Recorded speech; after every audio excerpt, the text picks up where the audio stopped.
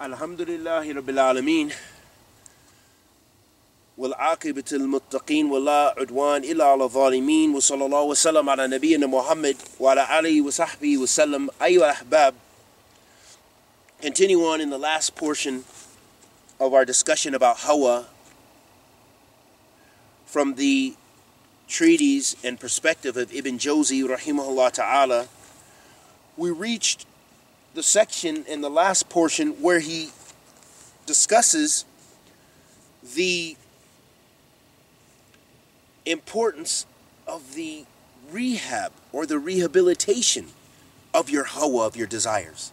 And as we mentioned prior to this, we mentioned the Hadeeth of the Prophet sallallahu alaihi wasallam, in the dunya halawata khadira wa inna Allah subhanahu mustakhlifukum fi fayanzuru kayfa ta'malun fataqu dunya wa taqu nisa fa inna awwala fitna bani Israel kana fi nisa. So in the Hadith, the Prophet sallallahu alaihi wasallam said that fear the dunya and fear the women, for verily the first trial that befell the children of Bani Israel is that it was the women, meaning they were tested with their desires, their desire for women.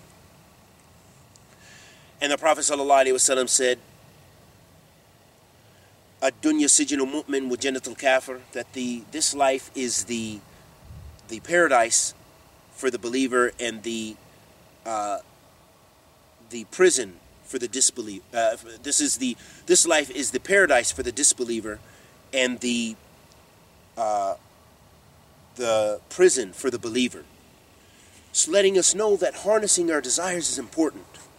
And also, we look at the Sunnah of the Messenger of Allah sallallahu alaihi wasallam. We'll see the Prophet alayhi salatu wasalam spoke to us about the importance all throughout the Sunnah of making tawbah. And Allah ordered us to make tawbah, tubu ilallah. And the Prophet sallallahu alaihi wasallam used to make tawbah more than 70 times a day, alayhi salatu wasalam.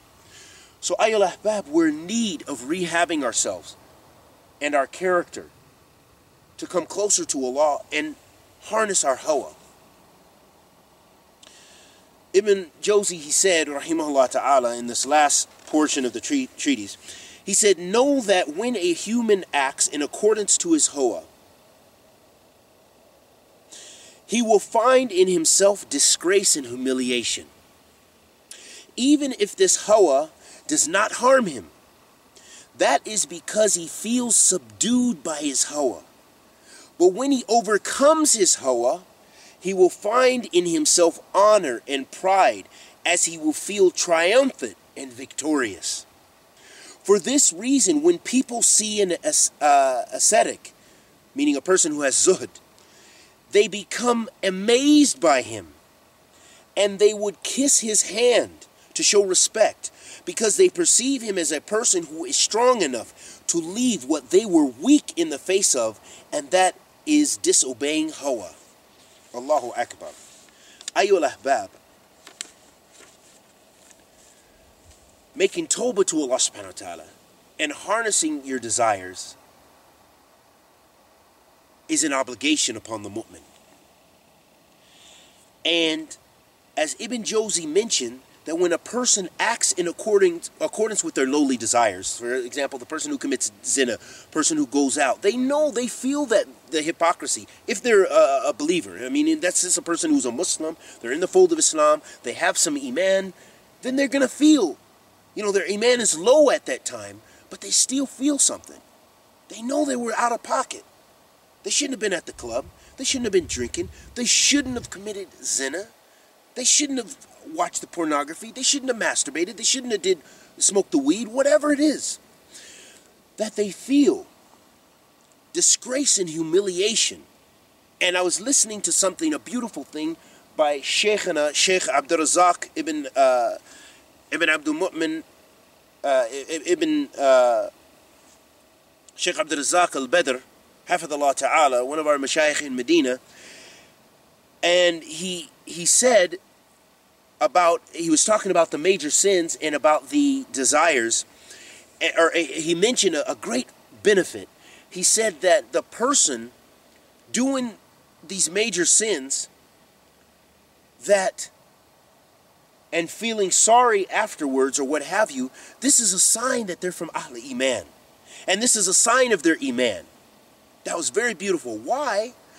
Because the fact that they feel any shame and any sorrow and any disgrace shows that they have Iman. But the one who disbelieves in Allah doesn't even care. They will advertise doing sin. They will try to get multiple partners on the internet. Polyamorous relationships.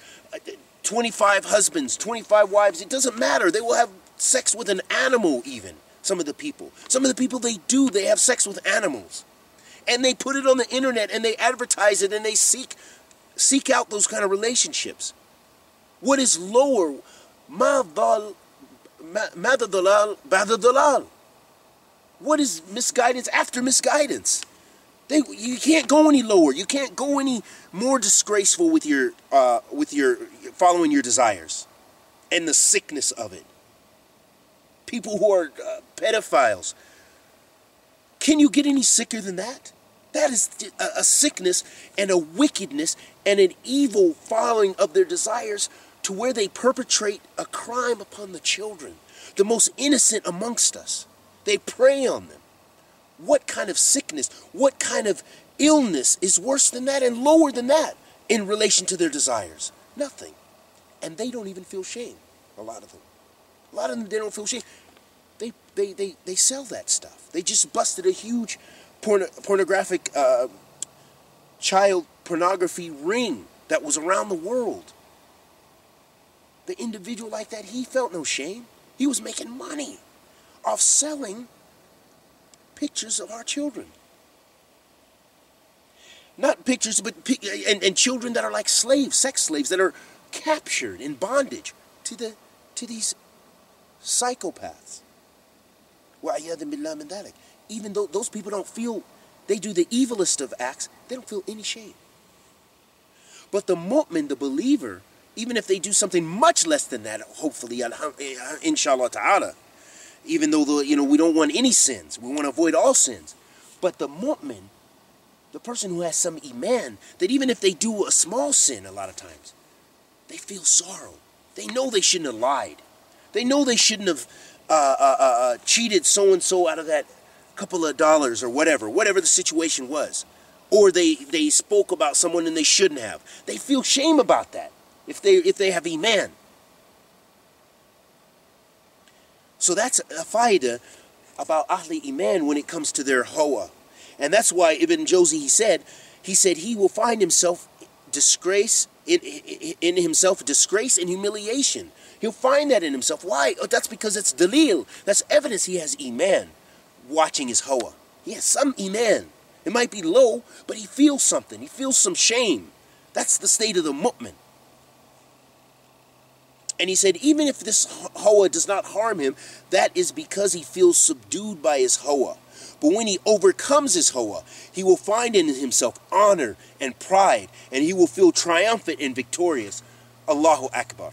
And this is so powerhouse. This is so powerful, what he said. And I can't think, to see that Salaf of our ummah, how they were dealing with these actions. Ayyul Ahbab, if you've ever had a sin that you've struggled with and you overcome it, you feel the triumph and you feel the victory. And that is a great ni'mah from Allah.